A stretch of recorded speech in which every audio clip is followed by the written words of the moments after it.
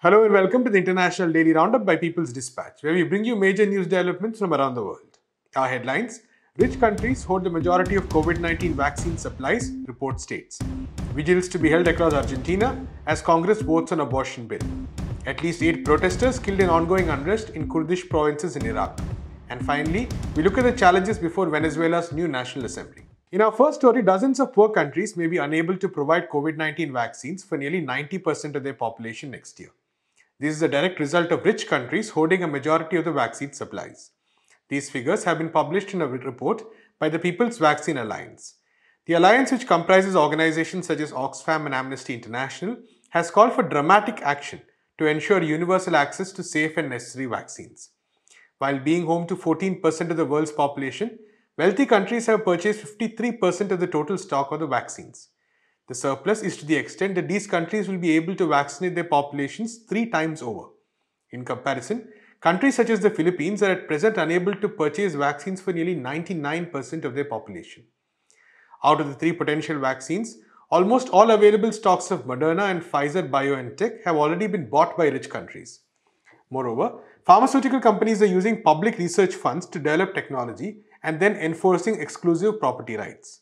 The People's Vaccine Alliance, along with organizations such as Medicines Sans Frontiers, are urging for transparency and cooperation to increase global supplies and ensure access to vaccines across the world.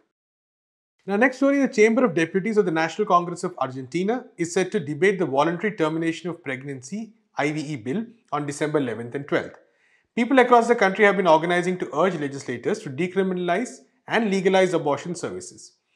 Large-scale mobilizations had also taken place when the bill was previously presented in 2018. While the bill was approved then by the House of Representatives, it was ultimately rejected by the Senate. The new bill, which has been presented under the administration of President Alberto Fernandez, establishes that a person can access abortion services till the 14th week of the pregnancy.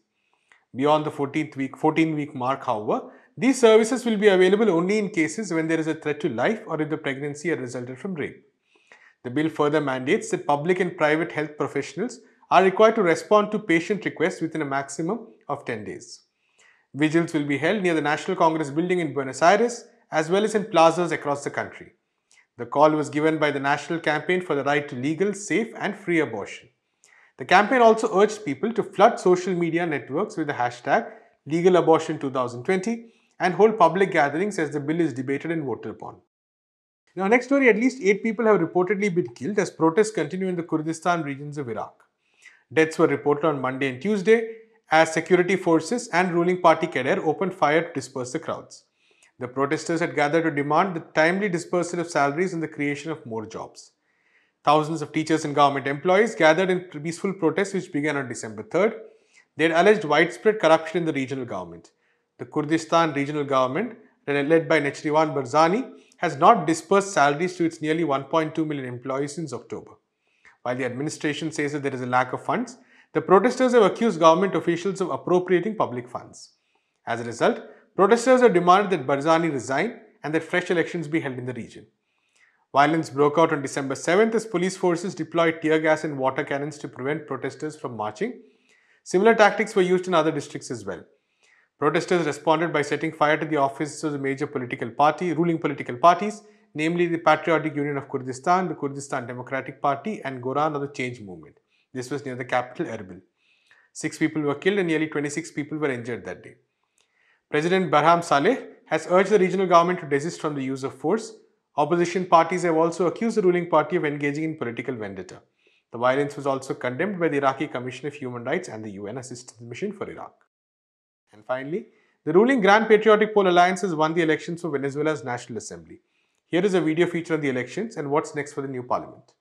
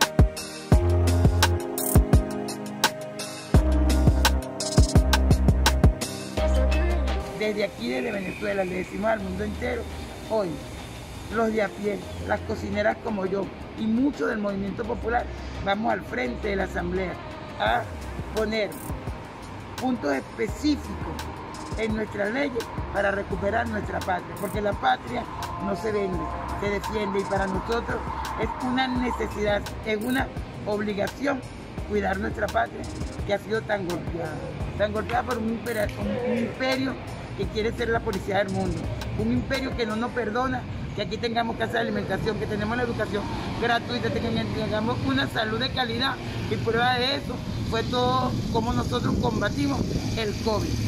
Prueba de eso es que aquí está la gran misión vivienda de Venezuela y nosotros vivimos en espacios dignos.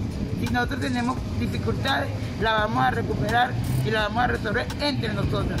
No aceptamos injerencia de ningún país extranjero que quiera destruir nuestra patria con el engaño de que nos van a ayudar, y lo que quieren es apoderarse de nuestra riqueza. Nosotros tenemos problemas, lo vamos a resolver entre los venezolanos. Y esta es una prueba grandísima de democracia.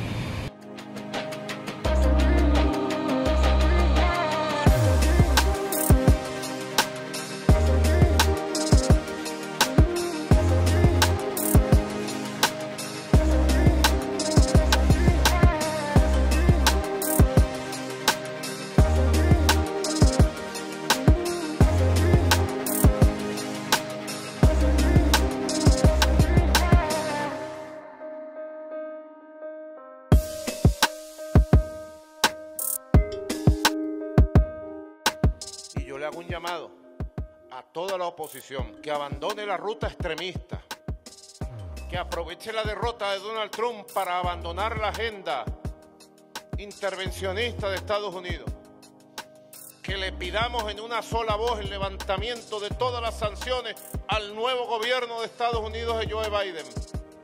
En una sola voz se le pida a nombre de Venezuela, se levanten todas las sanciones. Hoy se elige una nueva Asamblea Nacional. Hoy nace una nueva Asamblea Nacional.